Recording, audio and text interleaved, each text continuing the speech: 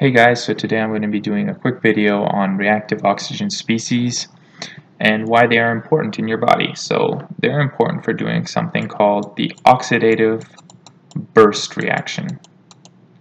So most people, when they think of reactive oxygen species, they think of something bad. You want to get rid of them. So that's why people take enormous amounts of vitamin C, eat a lot of blueberries. They want those antioxidants to get rid of these reactive oxygen species because they think they're all bad. Well, let me tell you, they are not all bad because they are necessary, in fact, to deal with a lot of the bacterial invaders in our body. How do we use them? Okay, so they are an important tool for cells called neutrophils and other phagocytic cells like macrophages. So our neutrophil over here is a white blood cell, and it's moving along in the blood, and here you can see its cell membrane outlined in blue, and it finds these bacteria. And what is it going to do? So it's going to eat them up, it's going to phagocytose them and form something called a phagolysosome, which is basically a vesicle with a bunch of molecules inside that are going to help kill this bacteria. So once it's inside the neutrophil, this lysosome is now going to start producing reactive oxygen species. So how do you do reactive oxygen species creation? Well, you do the oxidative burst reaction steps. So you start off with your friendly neighborhood oxygen, and you're going to convert it to something called superoxide. Superoxide is extremely reactive and very deadly, so it's going to go ahead and help kill the bacteria.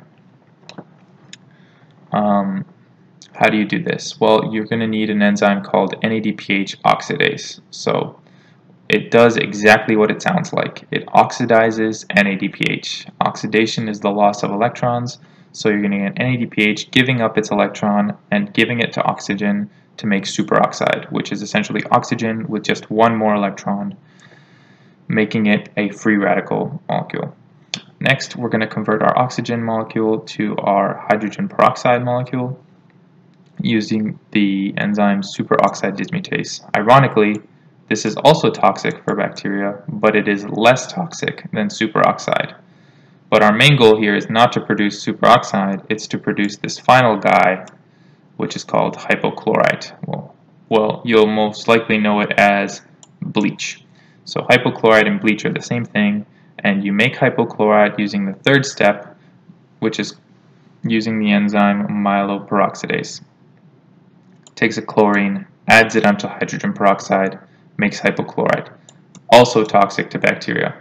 All of these three compounds will go into a bacteria, disrupt proteins, disrupt the membrane, and kill it. So these are very important in the oxidative burst process. The important thing here is that hypochlorite is special in that it won't only kill bacteria, it also is used as the primary killer of fungi. So that's very important to remember and is very testable. Now let's go through this pathway and what will go wrong if one of these enzymes is missing or goes haywire. So Nadph oxidase. If we don't have Nadph oxidase, we can't produce a lot of these further steps because it's the first enzyme in our pathway. So people with low Nadph oxidase get a disease called chronic granulomatous disease. What does that mean? Well, since you can't kill the bacteria, your next best option is to isolate them. What these phagocytic cells are then going to do is, because they don't have the reactive oxygen species to kill bacteria, so here in red I have outlined where our bacteria are, and on the outside you'll see all these dark nuclei, which are your phagocytic cells, and they are essentially surrounding the bacteria and isolating it from the rest of the body so the bacteria can't do much damage. These structures in histology, they're called granulomas, and you'll see them in people who have this Nadph oxidase deficiency because all of these bacteria can't die. Now, another important thing to know about this chronic granulomatous disease is that it's often X-linked recessive, and so it's important to know the inheritance pattern. Next, we're going to talk about our superoxide dismutase. So this enzyme is not only used in attack, but it's also used in defense. So in essence, it's like Superman. So here's the general reaction of superoxide dismutase. It's important to know just these two compounds right here. So 2 superoxide molecules are going to get converted to hydrogen peroxide. This hydrogen peroxide is less deadly than superoxide because let's say you, in this case, when you had bacteria, you wanted to create hydrogen peroxide in order to make hypochlorite to kill your bacteria. But let's say this oxygen superoxide escapes the phagolysosome or it's produced somewhere else. You don't want it causing damage to your cells because these compounds over here can not only kill bacteria, but they can also damage our own cells. So that's why superoxide dismutase is like Superman. It's going to kill the bad guy, it will help kill the bad guy, and it's also going to protect your local neighborhood citizens or our own cells because it's going to get rid of this superoxide molecule, turning it into something way more tame, which is hydrogen peroxide. Still not totally good for you, but a better alternative. And superoxide dismutase has a couple important cofactors, which are all metals. So extracellularly, you're going to have copper. In the cytosol, you get copper and zinc. And in the mitochondria, you get manganese. So how you remember that is that Superman is the man of steel. So steel is a metal, just like all of these cofactors. Next, we're going to talk about something very important called catalase. So our superoxide dismutase went ahead and deactivated our superoxide radical to make hydrogen peroxide. But now you have all this hydrogen peroxide in your cell, and that's not necessarily good for it either. So we want to deactivate it to something totally not dangerous, so water and oxygen. So our catalase enzyme is important for doing that. Another superhero you can remember is Catwoman, so hydrogen peroxide gets inactivated by catalase or Catwoman. And finally, we're going to go to our big picture over here, which is our full pathway, and I have a couple extra steps to talk about. So our superoxide molecule can also react with NO and create peroxynitrite. This is an important nitrogen, so it's called an ROS, reactive nitrogen oxygen species, and it's also toxic to bacteria. So anything here underlined in red is toxic to bacteria as well as our own cells. So here's superoxide, I should have underlined that as well. And all of these steps we've talked about already, so Nadph oxidase, superoxide dismutase, except for this step right here.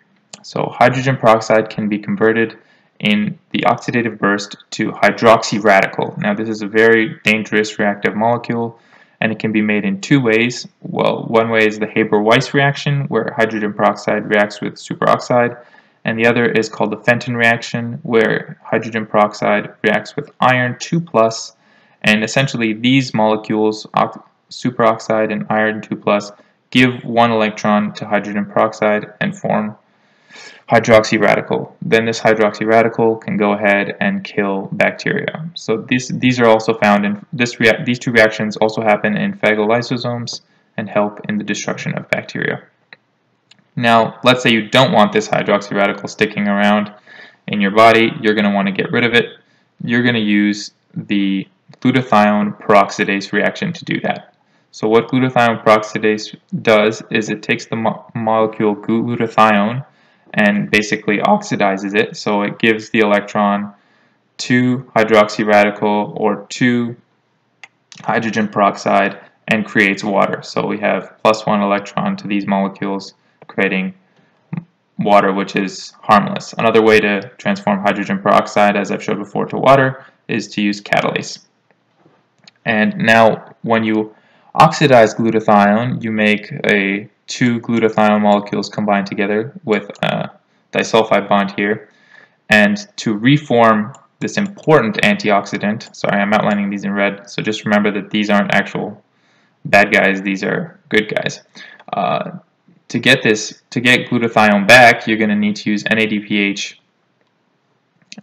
in order to give back an electron to glutathione and separate it and form GSH. Okay, so what have I not mentioned? Everything here is good.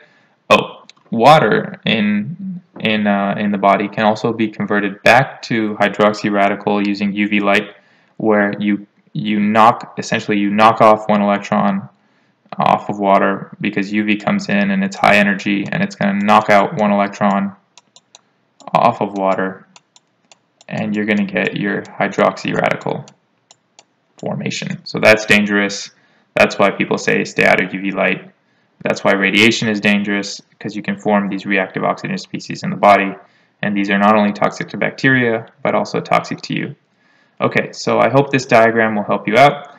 Something else that I haven't mentioned yet, and that is also important, is that moving along from left to right in each one of these steps, you are adding one electron to oxygen. So oxygen plus one electron will give you superoxide. Add another electron, hydrogen peroxide. One more, hydroxy radical. I've added here little electron symbols, minus one electron, plus one electron, in order to help you know whether this is a oxidation or reduction reaction. Remember, oxidation equals the loss of electrons, and reduction equals the gain of electrons. An easy acronym to remember is OIL-RIG, O-I-L for loss, and R-I-G for gain. So reduction, gain, oxidation, loss. Alright, I hope this video helped. I'll see you guys in the next one.